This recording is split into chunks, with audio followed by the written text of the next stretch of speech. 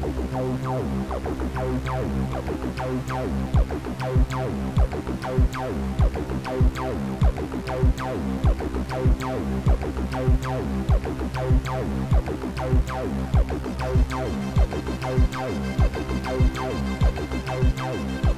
is Off Planet Radio. Hey everybody, welcome to Off Planet Radio. I'm Randy Moggins, and we welcome you to another session. We're going to have some real interesting stuff coming up tonight, this morning, this afternoon, whenever, wherever, and however. It doesn't exist, Randy. That's right. It doesn't. That's Emily. Hey, Em. Hi.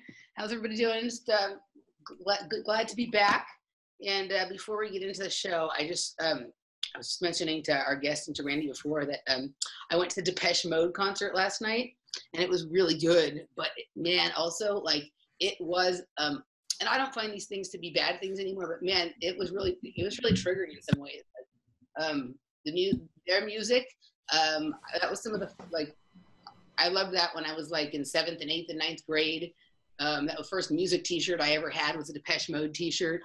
And it was so interesting, like in the days kind of leading up to it, I was thinking about that music a lot and sort of remembering those times. And it was very interesting how, what the music meant to me then and what it meant to me now, and how like the same lyrics, like in hindsight, like the way it sort of music over time intertwines with your life and what it means sort of when you first hear it. And then in hindsight, especially with all the other things we know about how this stuff is, you know, how this stuff is used to program us, but you know, how this music is also just really amazing. Their music is amazing, and it was a great show. If anybody out there still haven't played in your city, I highly recommend it. It's the best music the Tavistock Institute had to offer.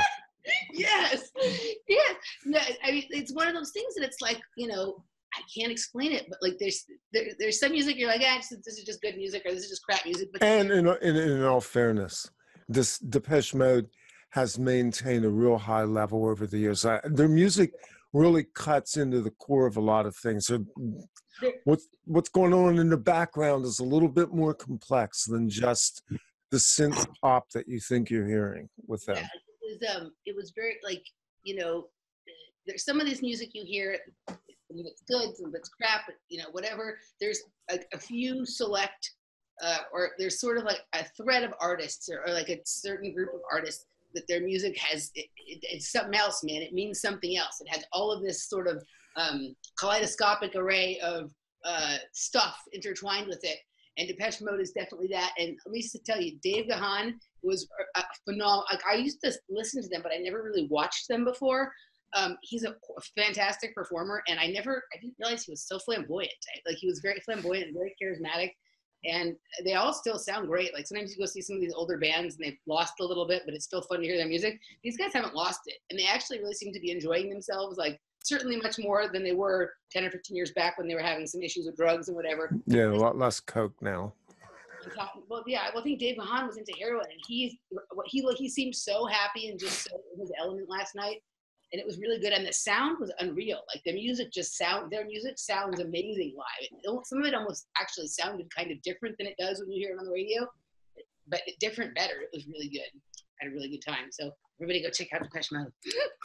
Cool. We have a guest, as you know, but I don't. So let's bring our guest on. We know him. You know him as Medicine Bear Whitebow, and he is survivor of mind control programs going back to childhood, specifically MK Delta. He is also a practitioner of Native American lore, medicine, healing, the use of drum circles, the use of the pipe, and maybe we can talk a little bit about that, but we want to welcome Medicine Bear back to Off Planet TV, Off Planet Radio. Hey guys, thanks for having me. It's good to have you back on, brother. Anybody that's seen the previous show that we did with you and Storm, which was a little over, I guess, about a year ago, we'll know some of the backdrop to this and some of the things that we're going to talk about, Bear. I thought maybe leading off for this talk, you're actually right now moving into a very big Gear Up program with the lodge that you had and some of the things that you've envisioned for a long time in terms of being able to put together a lodge, do drum circles, and to bring people into a place of using the Native American lore for healing. Tell us a little bit about that, as well as a little bit about yourself, brother. Well, as far as Rainbow People's Medicine Lodge goes, it's been a very fluid, flowing, changing river of sorts, and sometimes the stream gets a little stopped up and as things slow down, and then next thing you know, the dam breaks and it's a gusher. And the last 9 months I have had an overabundance of email, snail mail, telephone calls. When are we're coming to Las Vegas. We're trying to find a sweat lodge. I had some TV producers that contacted me. They're getting ready to shoot. I'm not sure what the movie is going to be or who's in it or anything like that, but his talent scout had contacted me, and I'm not even sure which producer it is, but coming out in January, and they want to have a place to come and take all their people and put them through a sweat lodge. And that kind of got the juices flowing a few months ago. And what's happened since then is the place I've been in, and here in North Las Vegas, we had an opportunity. The property became available, so we jumped on it and we went ahead and bought it, and we closed 2 weeks ago. So now the property is ours, and now we can transform it exactly into what we want. I haven't had, for going on 6 years, a property large enough to hold a medicine lodge and hold the teachings, a place to do weekend teachings, which are basically indoor or outdoor, sitting at a table or sitting around a fire and talking about things like the medicine wheel, what an eagle feather is, what the pipe is, what the ceremonies are, why we do the ceremonies, how they came to be, how I came to be the caretaker of the lodge. This is a tradition, and Rainbow People's Medicine Lodge is an extension of a lodge which started back in California 6 generations ago. So this has been going on for a very, very, very long time. Long line of medicine teachers that I've had, and things have just progressed. I just happen to be one of the students that was in the right place at the right time and be willing to do what was necessary. When grandfather or grandmother would call upon somebody to step up to do certain things, I was there. And as a result, I started getting more and more teachings than other people were getting. And eventually what wound up happening is grandfather retired from what he was doing. He became ill. Grandmother got up in age, and it was time for her to transition out and to worry about taking care of her own needs and not be worried so much as a group of people. And so she passed on the teachings, and as it turned out, I took all that information, wound up moving down into Pahrump, Nevada for a while. We had the lodge up and running for about 3 years, and things were going really good, and then things just slowed off, and then wound up moving out here into the metropolitan area of Las Vegas. And it's just taken the time that it's taken, and now is the right time for getting the lodge up and going again. I'm waiting on, as you know, a brother and sister to get into town, and then we are going to set the intention, and what's going to happen with that, we'll set up the intention, and we will actually build the lodge, the sweat lodge itself, and conduct the very first ceremony and set the intent for the next coming year. And that lodge will be up and running from that point on permanently. But the core people will be the core people that are closest to me, that will be coming in to help me set the intention for that. We'll put the prayer ties into it. We'll put all the medicine into it, and kick it off that way. And next month, we're starting off the lodge a little bit differently than I've done in the past. We're going to start off with conducting a monthly drumming circle. And it's just basically we're going to be using music to heal, using the heartbeat of the mother to get back in touch with who we really are, instead of this false garbage that is out here that's been projected for so long. And Las Vegas is a mecca for just the unfathomable. Yeah, given recent unrealistic. events, I say so. But as far as my background goes, Blackfoot, adopted into the Apache, carried teachings also from the Cherokee people, which is also one of my bloodlines. So I'm kind of a Heinz 57 Native American, for lack of a better way of expressing it. Also carry Celtic bloodlines, and that is something that I'm working with a couple of other practitioners because of, for whatever reason, the powers that be chose to keep me away from that. And we'll get into that obviously in the second hour, but that was a part of my heritage that they wanted to keep me from for whatever reason. They felt that my being exposed to the Native American side would benefit them. So I got to be allowed to participate and learn all that I could. And thankfully I've had that, because if it wasn't for those teachings and the core values that gave me, I don't know that I would have survived the other stuff that they put me through. You know, it's interesting you bring up the Celtic tradition alongside the Native American. To me, the two do not seem distinct. I see huge overlaps in the cultures, and I see that culturally they're both very close to the earth spirit. Oh, yeah. And even when you start to look at some of the lore in the background, there's some striking parallels between them. It's like they were either parallel cultures or cultures that diverged. I'm not sure, but I've always had this sense that there's something intertwining the Native American with specifically what we call the Celtic tradition. Yeah. And is there anything specific you want me to go into as far as the lodge goes, as far as the history of it? And I have a question before we get sure. to the lodge. Is it intention or by happenstance that you're choosing to do this in an area like Las Vegas? This was actually the last place that I wanted to do this. It was my intention has been for a better part of 2 years now to get out of Las Vegas altogether. Actually have a big pull for Pennsylvania, or at least that far on the East Coast. And that's what I was thinking, is that, okay, I'll just wait, we'll get there, then I'll go for it. Well, turns out creators got plans that, I wasn't aware of, and I'm along for the ride. So it didn't turn out that way. So we want, now we have the property.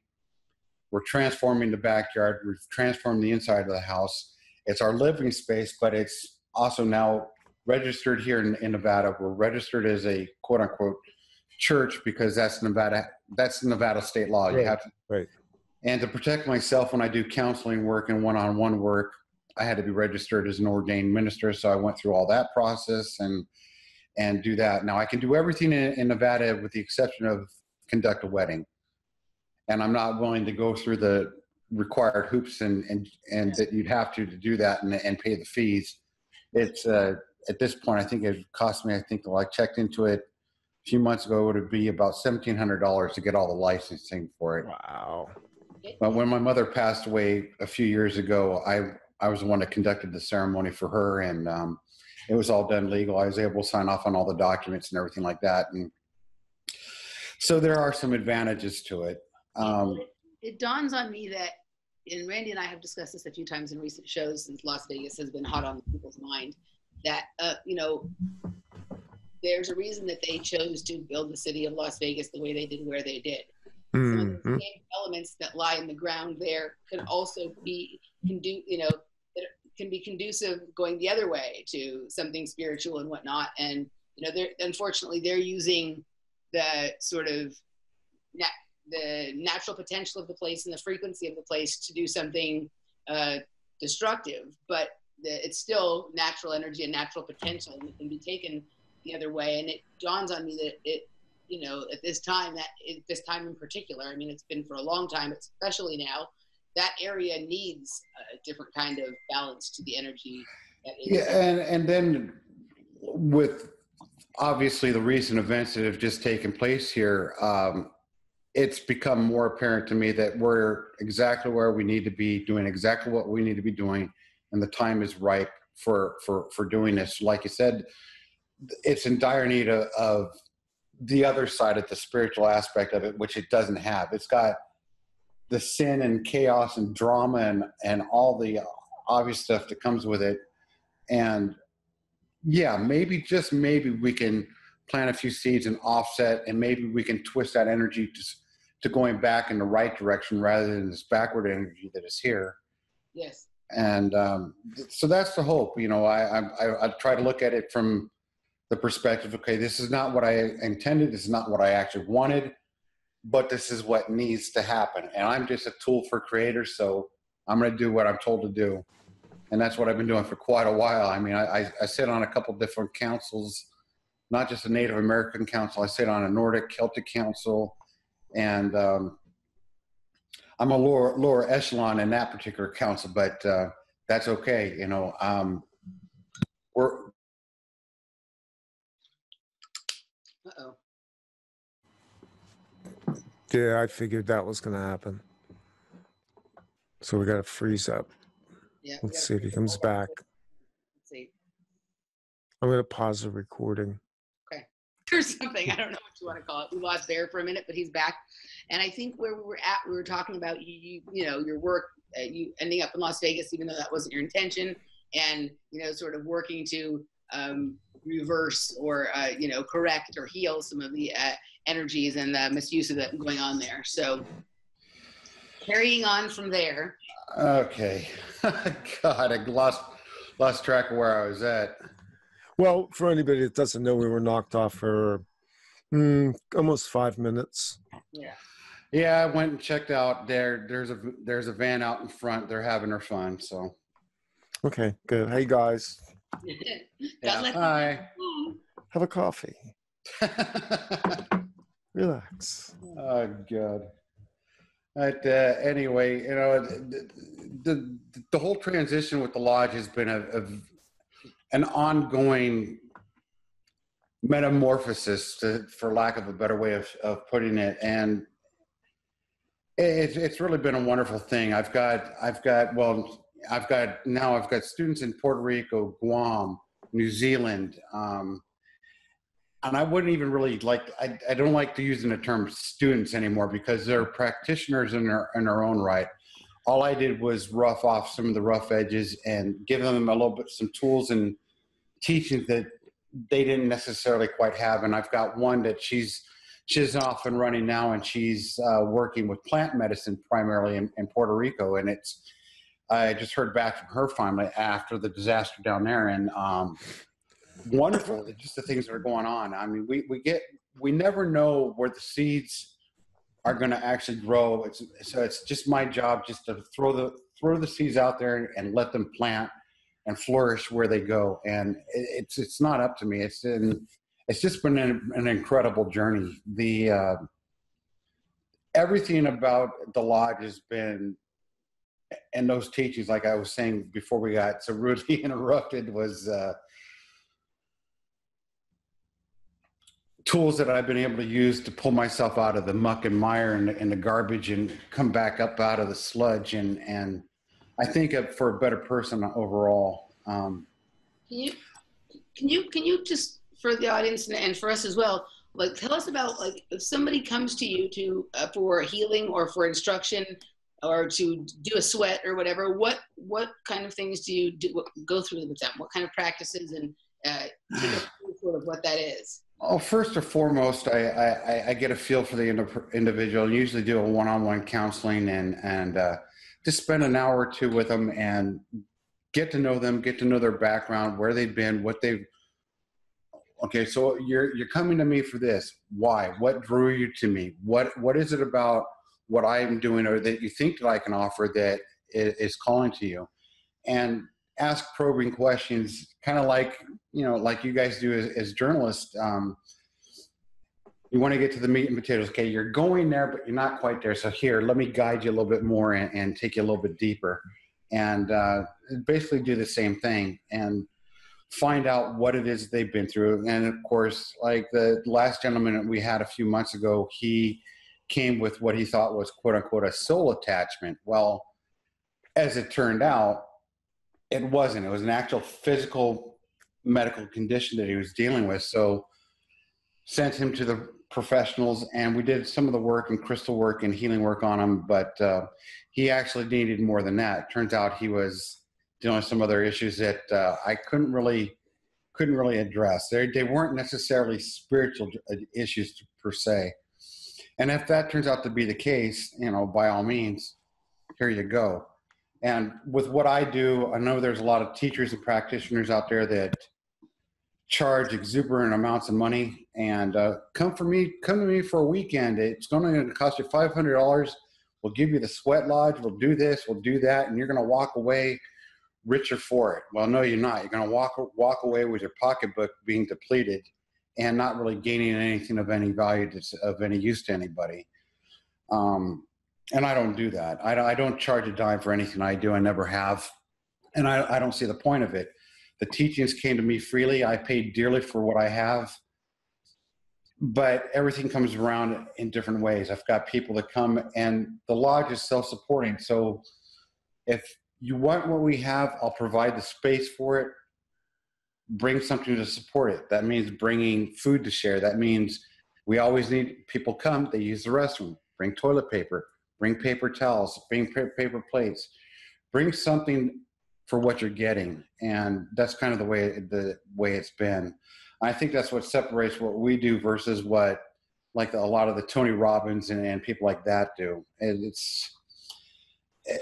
or the Corey Goods and the rest of those cornflakes. They just, you know, you pay a couple $100 for a weekend seminar listening to these.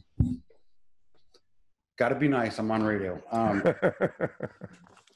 Actually, you don't. You're on off-planet radio. Find upstanding individuals talk out the side of their necks. And I'm all about, okay, you want to learn about this? Well, I'm here to teach teachers. Each person I work with, regardless of what walk of life they come from, you're a teacher in your own right. We're all students. We're all teachers. We all have something to give, and we all have something to learn. And that's kind of the methodology that goes through my mind. And as far as the one-on-one, like I said, I try to get a feel for the person, what they've been through, what teachings have they had any teachings? Okay, if you've been exposed to Native American spirituality, in what aspect? What was your teacher like? What is the lineage of your teachings? Where does it come from? Do you know the history? Because there should be a lineage that you can go back and trace where this person came from, where they learned from, where their teachers learned from. And in my case, I have all that information, which is wonderful.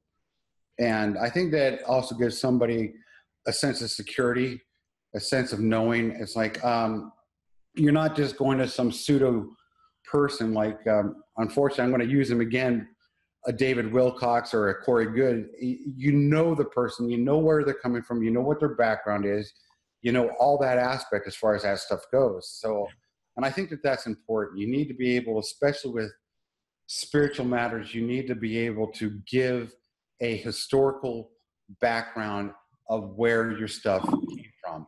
Like in my case, it goes back 6 generations. It didn't just come out of a hat. I didn't learn it in a book. Everything I've learned is firsthand knowledge, and I've learned from some of the last actual quote unquote full-blooded Native Americans that there were out there. And a lot of my teachers were also mixed medicine. That's where a lot of the Celtic and Druidic and Viking teachings come from. It's an eclectic. I'm not full-blooded. I don't have full-blooded Lakota traditions to fall back on. It's a very eclectic pot from which I pull the medicine from. But as far as the actual traditions of like each ceremony that I carry, that I teach, there's a very specific thing that goes, and those things are kept pure and in order in the way that they were given. That is the way that it is taught. And if you are going to do this down the road, there are years and years and years that you have to go through to learn how to pour water for the sweat lodge. To be a sweat leader it's not something that anybody wants to just dive in and do. You'll take a chance on killing people, as we saw happen a few years back in Sedona.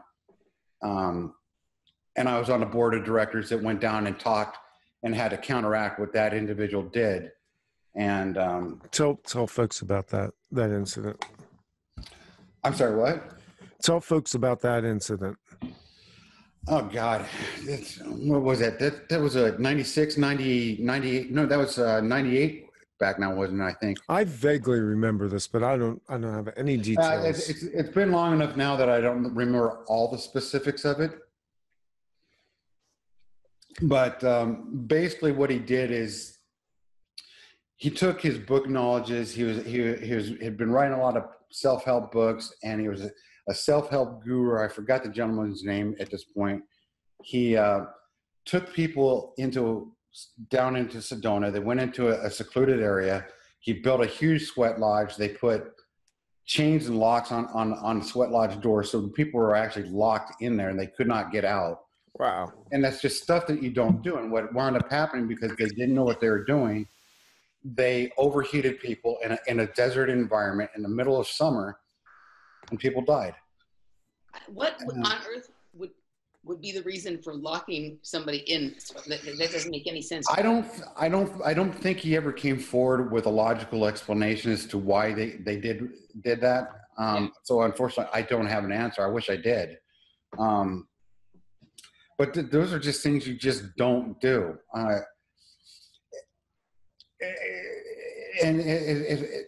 This is really a calling. It's not something that I went seeking. It's not something that I actually wanted. In fact, when I was very young and I was first told this is going to be your path, I ran. I wanted no part of it. It scared the living hell out of me.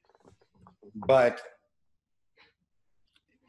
it's like a peeling of the onion. You always come back to where you start from, and there's always more lessons to learn. And you're not done with it until you're done with it. And it just turned out.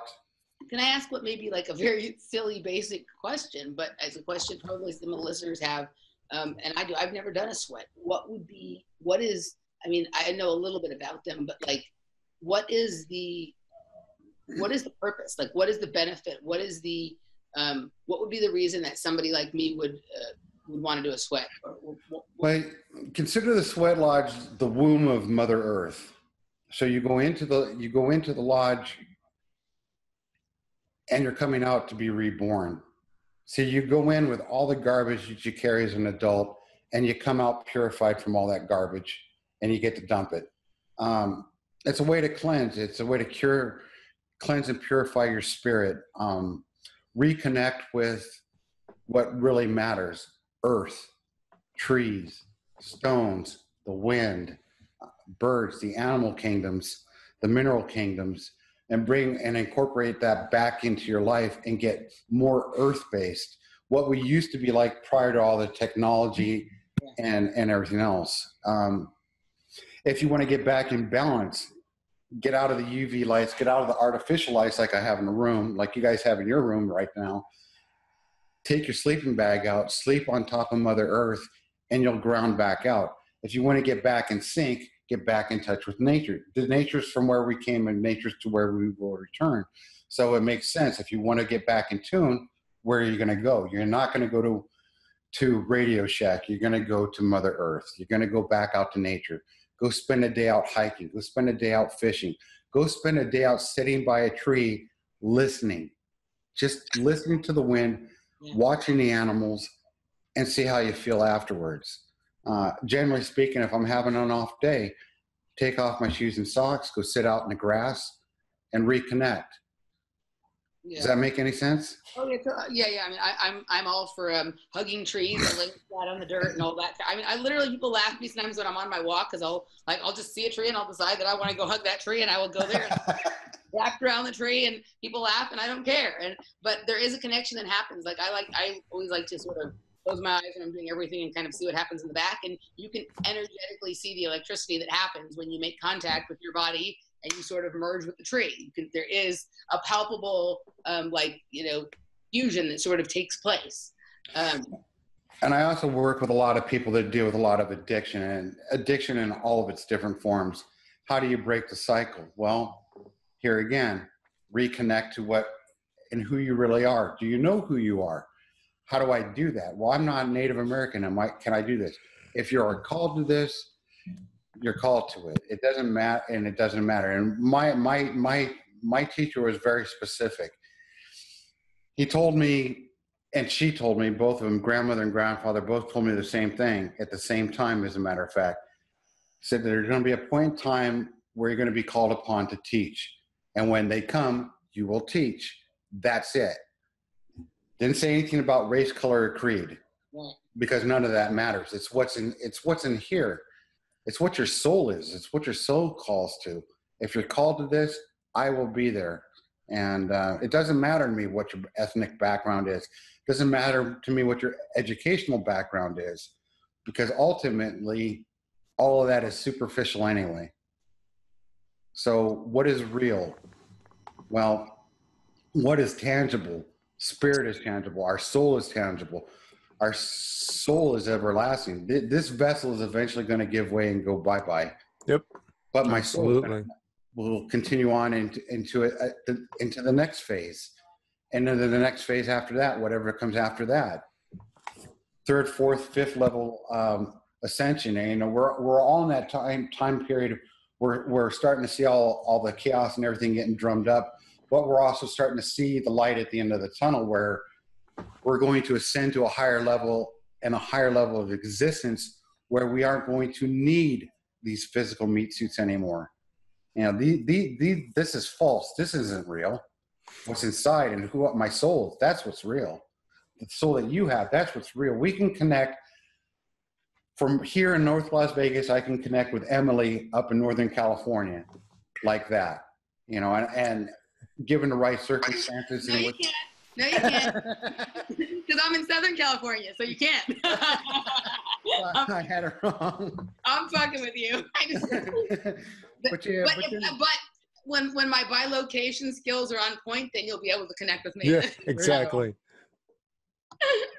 I'm kidding. Sorry to distract, but I thought that was That's fun. okay. You know, I'm willing to go wherever we need to go, and wherever's appropriate. Let's just go. Let's just take this.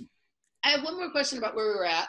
So you said like a lot of people come to you with like addiction issues and whatever. Like I know people in my life who've done sweat lodges as part of trying to come off of drugs or alcohol, or even eating issues and whatever. So is that like, is the idea just basically that all those toxins and then all of the sort of spiritual imprint that is like on those toxins in your body have built up, and by sweating that out, that gives you an opportunity to sort of. I think it helps a lot, especially when you're talking about like alcoholism or drug addiction in particular. That's part of the process. You have to get rid of the toxins that are in the body before you can, and that's one way to pull them out. I think it's an easier, softer way than possibly going to a detox center, where they put you on pharmaceutical medications, which also have their own side effects and drawbacks to it. So this is a more natural way to come off of some of those things. And maybe you're lost. You're a spiritual individual, but you don't know where you quite fit in. Well, here's something that you can latch onto. Maybe this isn't your calling, but this gives you a foundation from which to build. You know, well, I'm really drawn to crystals. Well, I teach crystal healing. Let's go for it. What do you want to learn? What do you want to know? I think the lodge in itself offers just one single pathway to opening up several other doors, you know. And like people come to me and they say, well, you can see right through me. You can see what I can't see. No, I can look in a door, but it's the door that you open. It's your door. All you have to do is be willing to turn around and look, and you can see inside that door too. So that's what I teach people. Look inside the door yourself. I'll teach you how to look inside the door that you're asking me to look into. I can see what you're asking for, but I'm going to teach you how to do it. Rather than come to me and it's like, well, you can make millions of dollars, Bear, if you just take people's money and give them all this information. It's like, yeah, I could, but then I got to live with the karma of that. I'd rather teach somebody how to do what I do. I'd rather see somebody do what I do more successfully, do it better. You know, I hope to see, and I've got one student that has taken off in a full-fledged run, and what she has going now is far beyond anything I could have ever dreamed up. And that's her calling, and that's awesome. She's teaching the sweat lodge, she's teaching the medicine wheel, and she's got all these people that are coming to her. And I'm like, that is wonderful. She goes, I don't know what to do. I don't have any more free time. You got all the free time in the world. You're doing something that you love. You're doing something that calls to you, and you're doing it in the right way, and you're getting your needs met. Your bills are paid. You have a roof over your head. You're eating every day. What more could you possibly want or need? You know, and this is not for the faint of heart. You know, the medicine path is definitely not for the faint of heart, and I wouldn't recommend it from the perspective of what I do for just anybody. This was a no holds barred. I made an agreement, and when I made that agreement, it was for life. It's not something I can walk away from. As a brother of ours that you both know very well, who's been incognito for quite a while now, but he's said it in several of the radio talks that he's done. You know, I made an agreement when I walked away and I awakened from the whole MK Ultra reality. And my agreement was that I would fight for humanity. I won't fight for the cabal. I won't fight for the global elite. I will fight to exterminate what they have perpetrated. And that's what I stand for. And that commitment's for life. The medicine path is not something that it's not, I don't play Indian. This is who I am. This is what I live. This is my day-to-day existence. This is all I do. And without it, a part of me there would be a part of me that would be missing at this point. I'm wondering if you could maybe talk about this a little bit, because part of your own journey kind of connects this healing path with you dealing with your own background. So talk a little bit about, I use the term soul retrieval. There's a lot of different concepts that are baked into that essentially has to do with bringing back in the core. And I'm not just even talking about survivors of Black Ops programs. I'm talking about many people who have been through traumatic issues, of being able to reclaim the inner place, the place that it's kind of like what we were as children. It was kind of that untouched place that seems like it got fractured, fragmented, fouled, violated in 1,000 different ways in the course of life, whether it was in secret program or a relationship or just the normal course way through life. So how do you integrate what you do with your own healing path? Well, you know very well, after, us getting to know each other and knowing a lot of what I've been through personally, and kind of walking with me through that journey up to this point.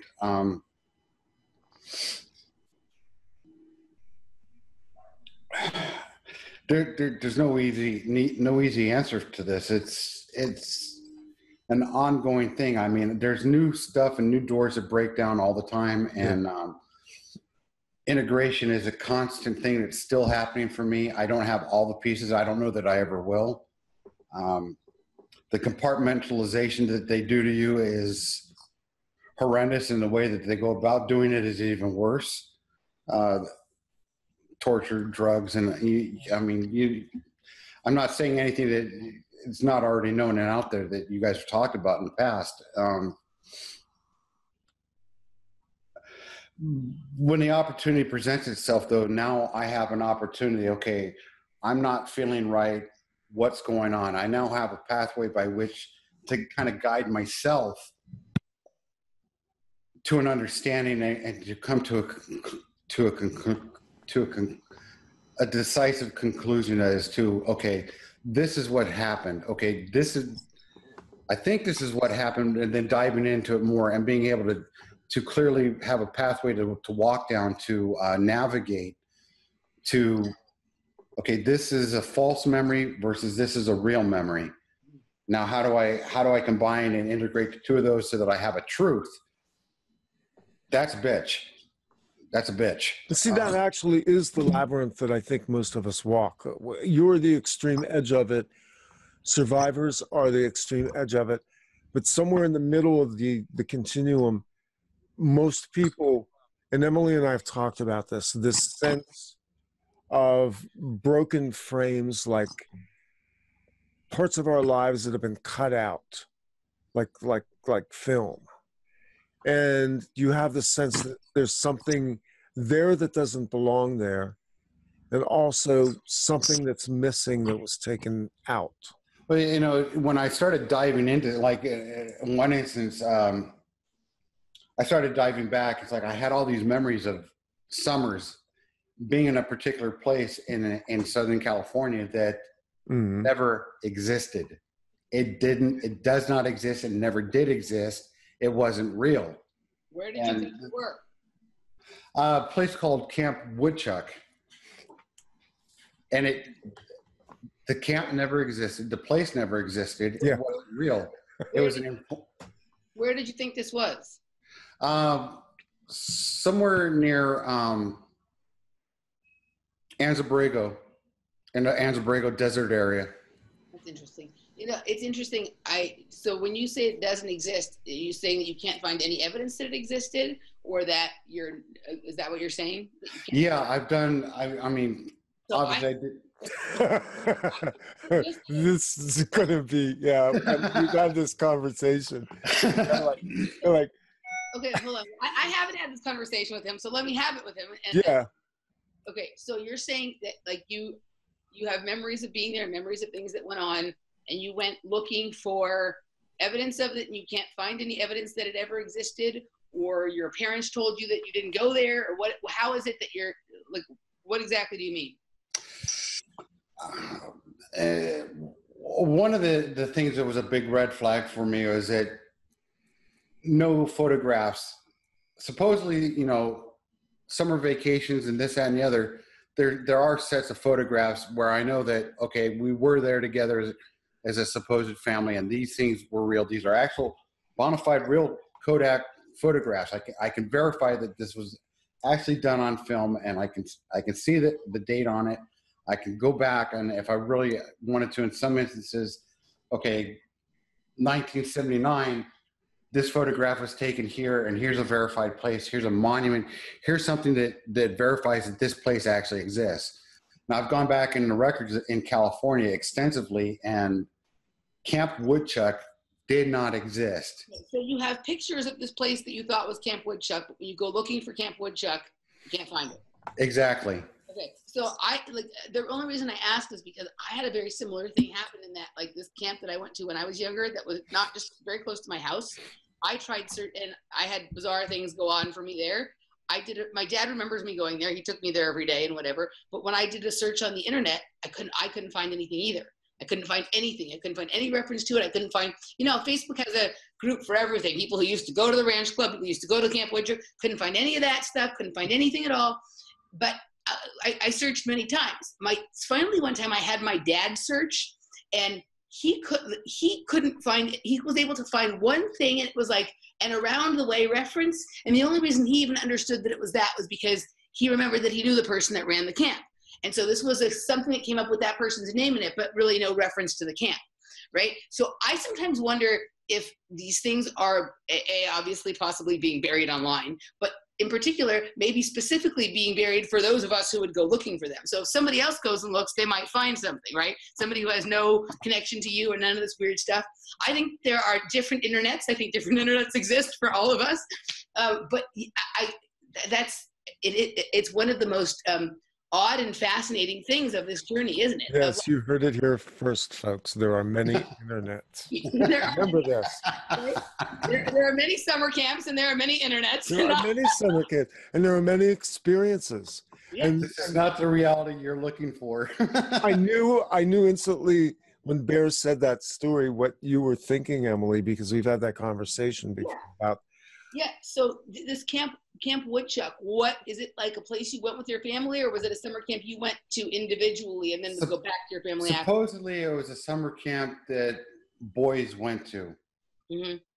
What I found out since is that the one there, I did come across one photograph, which unfortunately I wasn't quick enough to download it. I went into my adoptive father's page before he shut me out, and he had a picture of him with me in front of this place. Well, it turns out it wasn't what I thought it was.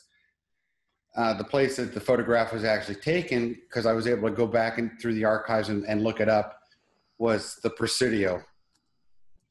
And okay, but that's even okay. So That's pretty intense. that's super interesting. So you thought the camp was in Southern California, and you thought this was a picture of you at the camp, but the picture was a picture of you at the Presidio in Northern California. correct. That's fascinating. So now my question next would be: was there any kind of, were you able to find any records of any camp near the Presidio? Not a one. Because that, like, okay, because so the only reason I'm asking this is because, so for me, the camp that I went to backs right up against Rockadine and Spawn Ranch in Chatsworth in Southern California, right? So the thing that we could have thought was a summer camp was really just like a backdoor entrance to those things, right? So I'm wondering if there was some sort of faux summer camp being run somewhere around the Presidio that was just like, oh yeah, I'm dropping my kid off at, Camp Woodchuck or whatever, but it was really going to the Presidio. But in a kid's mind, especially if they're spending, long periods of time there, when you're a little kid, if you're in the car for a couple of hours or whatever, or even just, kids don't have the same sense of reference for like space and time that you have as an adult. Do you think that there could be anything like that where they were just telling you were going to Camp Woodchuck, but you were going to Presidio? That's what I've come to understand is most likely probable as to what actually took place in my particular case. Yeah. Okay. So what went on at Camp Woodchuck? You've probably, in the course of the years you guys have been doing this, and it's specifically with regards to MK Ultra, I've heard the term the chair. Okay. Now, I spent a lot of time in a device that we've referred to as the chair, hooked up to electrodes and IV drips and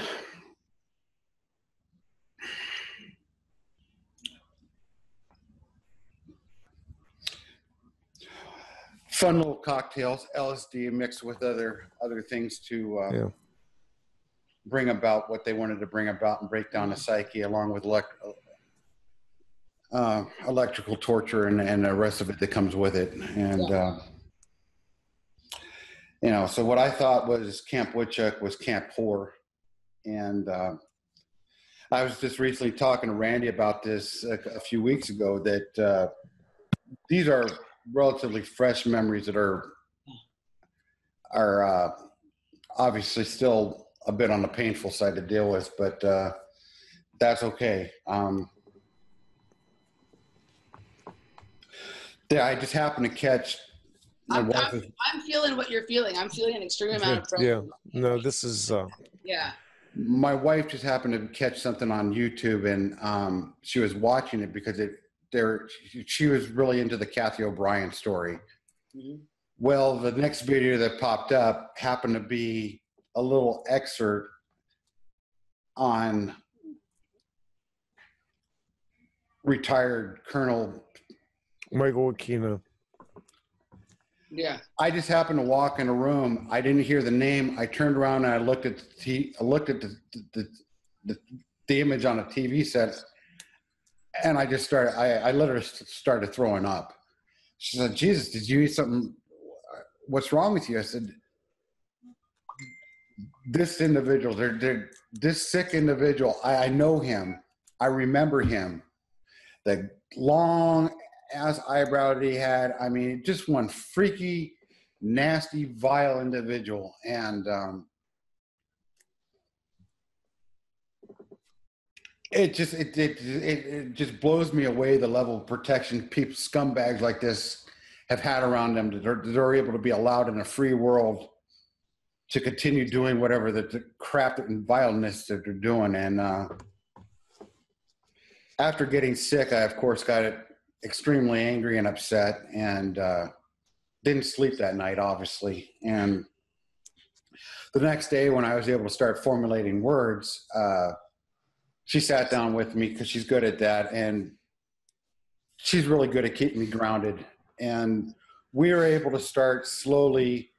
And of course, I've got John Storm here, so I've started sitting down with him. And he said, like, okay, let me go through and let me do some research on this, and let me bring up some images, and we're going to sit down, and this might be tough. So we sat down, and they brought up some images, and it's, okay, I want you to look at these and tell me what you feel. Well, I started recognizing the buildings, and then I started recognizing the hallways, and then I was describing the hallways, and then I was describing the room numbers. Then I could pretty much map out the layout of the entire place at the Presido where we were, and it wasn't on the ground level floor. It was a basement level, and all matters of horror and horrific things were taking place down there. And like I was telling Randy a few weeks ago, I thought at first that the connection I was seeing in the images I was seeing was a place up in upstate New York, which was Camp Hero. Never was there, thankfully. As far as I know, wasn't a bona fide member of the Montauk project, which Right. I'm glad for. But all of these projects were connected. Montauck was one pivot specifically on the East Coast, and then you had numerous operations that took place through the Southwest, going up into north, probably into Washington State, and even further into Canada. There were centers to all of this. I mean, you had more players, scientists, and different laboratories, but they were running parallel experiments. The chair was the big one. And I know the term is out there, and it's what most people would probably associate it with, but for the sake of this conversation, I'll use it. But I don't understand, it's not a term I personally adopt for myself, but the Presido is one of the major places where they were adopting and changing their program for the so-called super soldier program. Mm-hmm. And in my case, the assassination program, which was and still is MK Delta, and that is all that program is. It's all about assassination, wet work. That's all Black Ops. You're trained to do that. That's what you're trained for. That's it. You're not there to play patty cake or make nice with anybody or be a negotiator. You're there to be trained to be the tool that they need to remove their opposition and so that they can further their agenda. And that's just kind of the way that program is. I don't know how much you really want me to go into the aspect of that, because a lot of it is just downright vile, and I don't think we need to go into the gruesome details. I think people get the sense of where this was going. Emily, do you have a question? No, you just addressed it. That's fine. I was going to say basically what you said. So there may be some people. I mean, you did a little bit of an explanation there. There may be some people in the audience. We do have a lot of new listeners, and but also a lot of our listeners are very familiar with. There are different kinds of MK programs, but MK Delta isn't spoken about as often. So, without getting into the gruesomes of it, can you give us a little bit more details on what exactly MK Delta is? Like, everyone's really obviously very familiar with MK Ultra. Yeah. And people know about MK often and MK search and things like that. But what can you tell us a little bit more about MK Delta? Different sub-programs. I mean, I got tested out for work in Monarch, which obviously wasn't my forte. I don't have the personality for it to be a play toy. But it started out with, first and foremost, you know, talking with Duncan, I come to the same conclusion at the same time, at least in one period back in those days, we were in the same place at the same time, going through Project Talent, where they basically were looking for, what are you good at? What are you adapted for? Well, spiritual adaptation, and I carry the genes which were naturally calling for that. Native American bloodline, Celtic bloodline, naturally adaptable to all things supernatural, and it just worked for me. One of the fortes I carry with me is the astral projection, and being able to do that pretty much at the drop of a dime whenever I want, and be able to travel wherever I want, see whatever I want. Wonderful tool and wonderful for the powers that be to find out about their enemies, what they're doing, what they're planning, where they're planning it, how they're planning it, and being able to pull the information, bring the information back and give them a decisive map. Okay, well, such and such is going to be at such and such place at such and such time. Well, then they can send in an operative to take the person out or do whatever they're going to do. Later on, being trained more in soldiering aspects, and what eventually wound up being that I found out is MK Delta, which was all government work and working for all things spooky and being an expendable. The last job I was supposed to be on, which is what led to some of the legal problems I'm now still dealing with the aftermath of, I broke down and I was no longer able to be activated. And when they tried to activate me, they tried to activate the self-destruct, which almost worked, but it didn't. And I'm still here. And as a result, I've now know exactly where at least half a dozen of the implants are. Definitely have one here, one in the back of the neck, palm of the hand. Typical spots that most people talk about. And I've had those things verified. Of course, I don't take my own word for it. I worked with Duncan on a few things to get some things vetted and verified.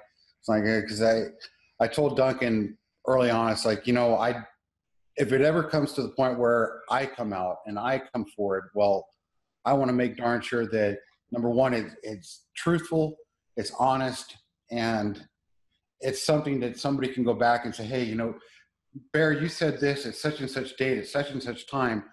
Okay, but here's the information that you can verify what I said, and you can vet it. You don't have to take my word for it. So people that have already been there and done that and have gone through that process. And I mean, Randy, you know real well that, you know, especially with Duncan and Storm, they don't take anybody's word at any value. They're gonna go through your background. They're gonna go through your history before you're allowed in that inner circle for any reason.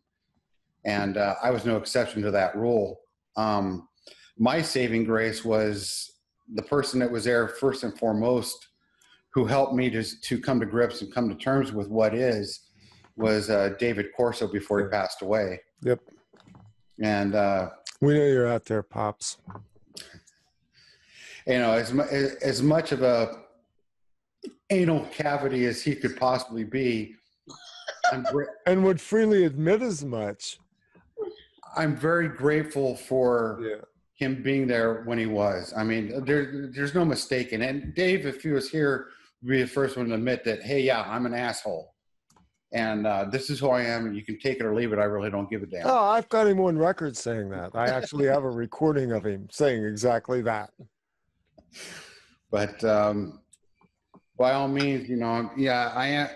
Obviously, I'm a little bit unnerved and a little bit uncomfortable, but I'm okay. So, well, what we're going to do right now, since we're bumping right up on the first hour, is I think we'll take a break, catch a breath, get a drink, smoke a cigarette, do all the necessary things, and round this off, and come back on the second hour, which is a special segment. And we'll do that when we come back on the other side of Off Planet Radio, Off Planet TV. We'll be back in a few minutes, or we'll be on the other channel. Well, yeah, if you guys, if you want to join us for the second hour and you haven't joined us on Patreon yet, mosey on over to Patreon-Off Planet Media, sign up, and you see the second hour.